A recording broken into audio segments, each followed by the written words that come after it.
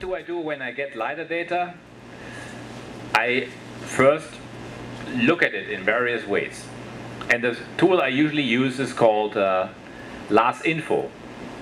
So let's look for LASinfo. LASinfo, info like information. LASinfo, here it is. LASinfo is actually a fully open source tool, meaning you don't need to license LAS tools to be able to use LASinfo. And same as before, we're browsing, but this time we browse to Brazil. And let's go to 2013 first. And I told you before that the data is in the raw folder. Click, click. And here's all the data files. Let's just load them in all. Click, click, click, click, click, click, click, click. And now you maybe see why it's useful to only have the bounding boxes.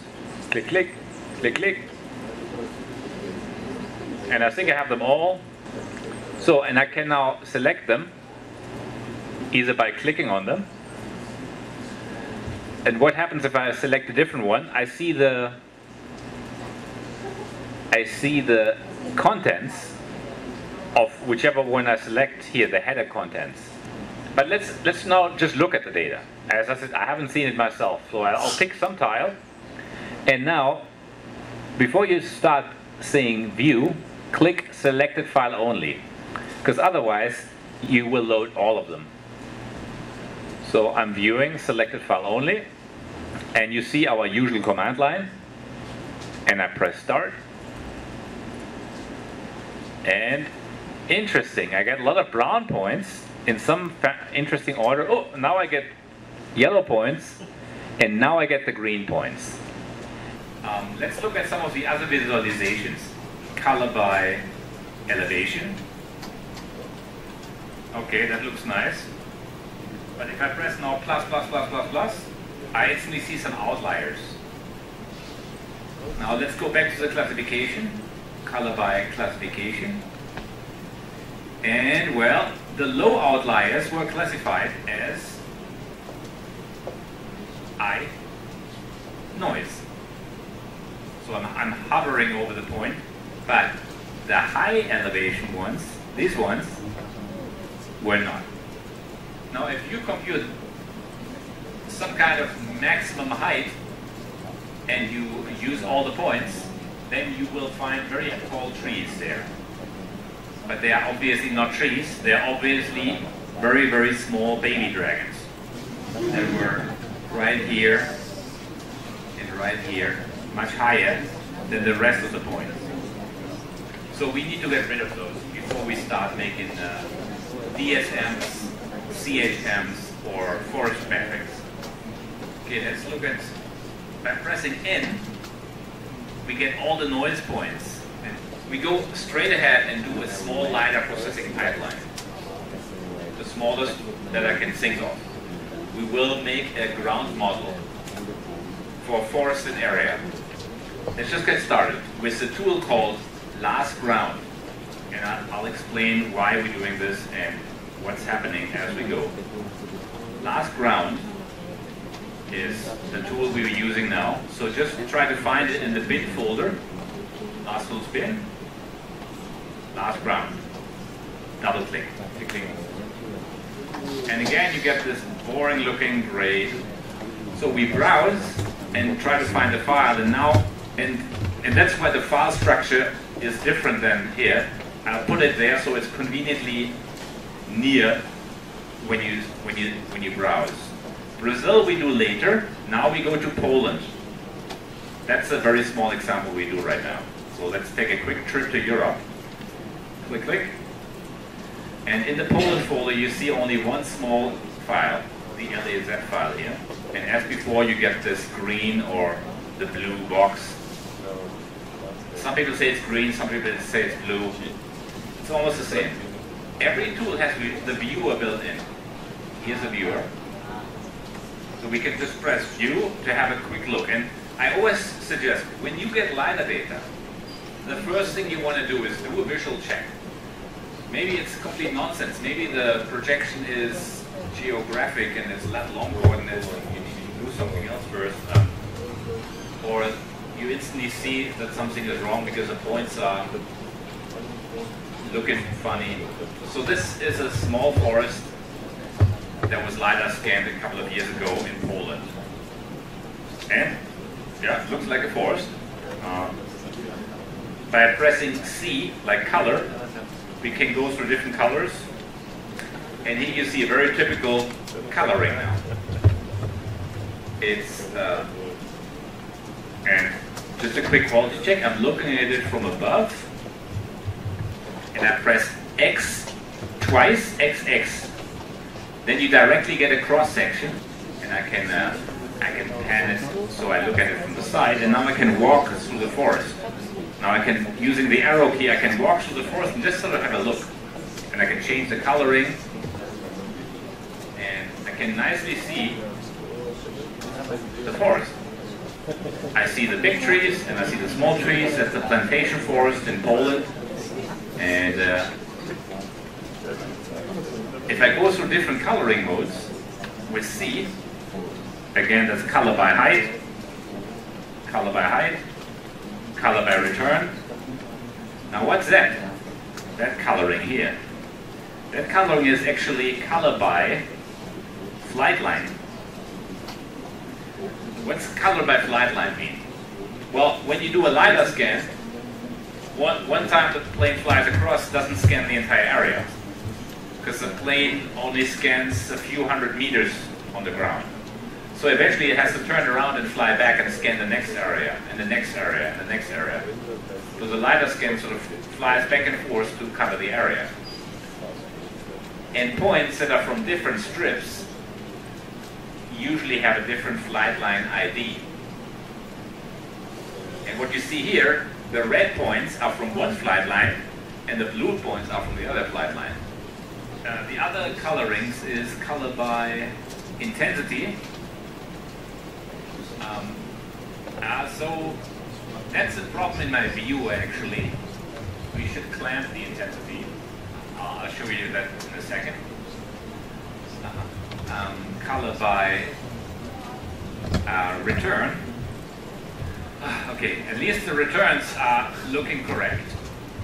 So I'm looking at this now from above. I only see red and orange, that's good. That means nobody cut off the first returns. FL, first and last.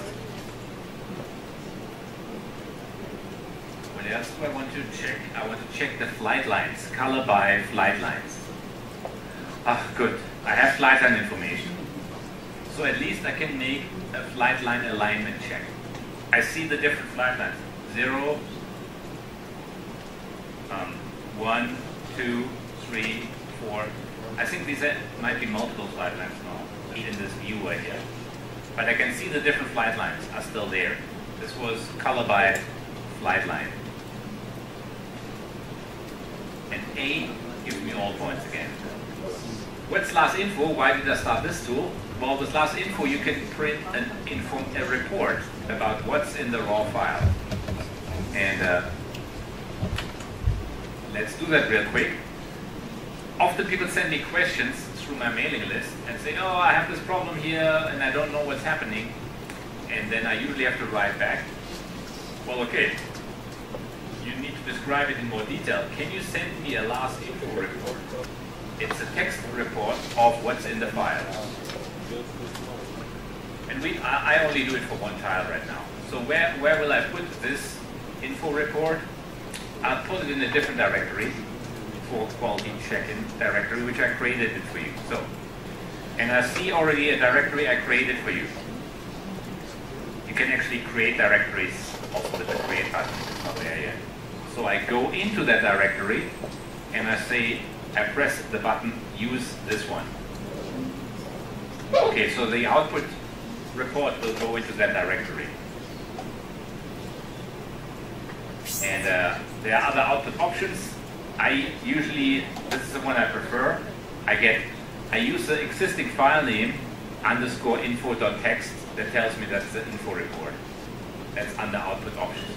So I always like to make a histogram of intensities. So this is under histogram, intensities, and maybe a bin size. I don't want the bin for every little intensity. Maybe I pick 32.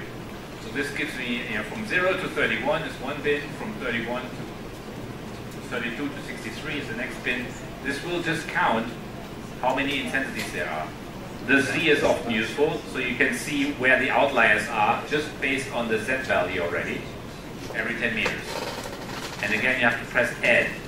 If you do something wrong, like I just did something wrong. I used the capital Z. Capital Z means raw integers as stored inside the file. I want to delete this again. I did that wrong. I do that by double clicking. Click, click. I want to use this Z. This is the actual Z in meters. Well, another interesting thing is to see maybe the point source.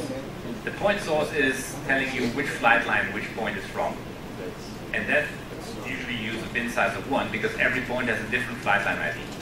And I want to compute the point density. Okay. And again, I don't see my run button because it has disappeared. I need to close this, press run, and I see my very, very long command line now. So it's one reason it's so long is because the file name is so long. And the description will be in the folder called Brazil 2013 raw quality, if everything goes well. It's already there, I'm not sure it's completed yet. So I have to look at it, and here's my LASinfo report. You see the file header, and then you see the minimum and maximum is reported for every point. And here you have these X, Y, Z capital that I just talked about. That's actually stored in the file. Okay. I will now use a transform to change the intensities. First, I scale it. I scale it by a factor of 0.25. I divide it by 4 to get it down. Now, the biggest one, 1024 that I'm interested in, but that's not enough, and now I need to clamp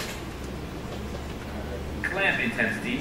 So if it's higher than 255, I just send it to 255, period. So in the end, every intensity will be between 0 and 255, and then I can nicely look at it, because then I can just map it to a gray value, and gray values are usually between 0 and 255. So how does that look if I view it now? Start. And of course nothing changes for the classification. So if I now go and say color by intensity, I can actually see something. I now have a bit of it's like a panchromatic image. And if I wanted to make an image, like an intensity image for this LiDAR data set, I would probably do something similar to make it look nice.